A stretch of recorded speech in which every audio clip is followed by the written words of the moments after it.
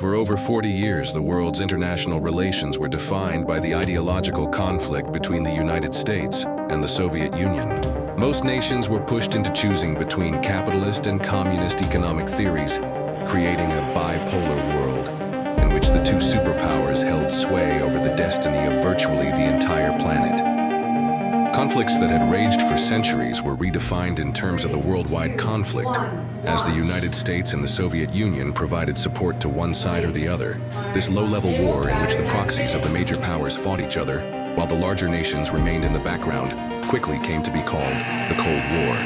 In an earlier age, two nations as bitterly opposed to each other as the United States and the Soviet Union would have inevitably gone to war.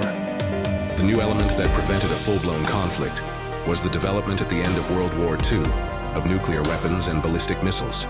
Once both sides had the ability to exterminate not only each other, but the entire human race, a direct conflict between the two became virtually unthinkable.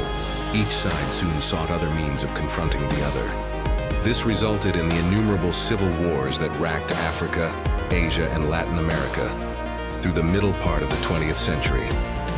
Supported by floods of weapons from both sides, old grievances flared up into small regional wars that allowed the superpowers to try to extend their influence without fighting each other directly. The superpowers came close to open confrontation only once during the Cuban Missile Crisis, and both sides quickly stepped back from the brink of nuclear war.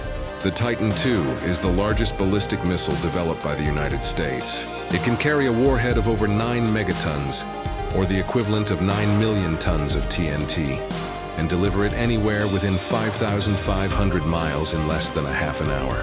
The amount of TNT to equal the explosive power of the Titan II warhead would require a train of 90,000 boxcars. The train would be 1,534 miles long, not counting the engines or caboose, and would stretch from Tucson to Lexington, Kentucky.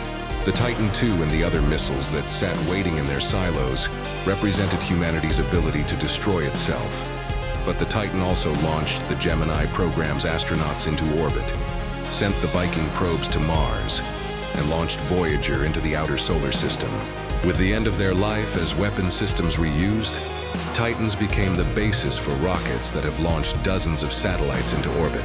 The existence of the Titan as a weapon helped to prevent a massively destructive war between the United States and the Soviet Union.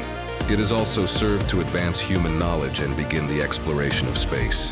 What do you think about humanity having the power to wipe the planet clean within minutes? Like and follow, subscribe. Share with who you want to take to this amazing museum of both history and grim reality.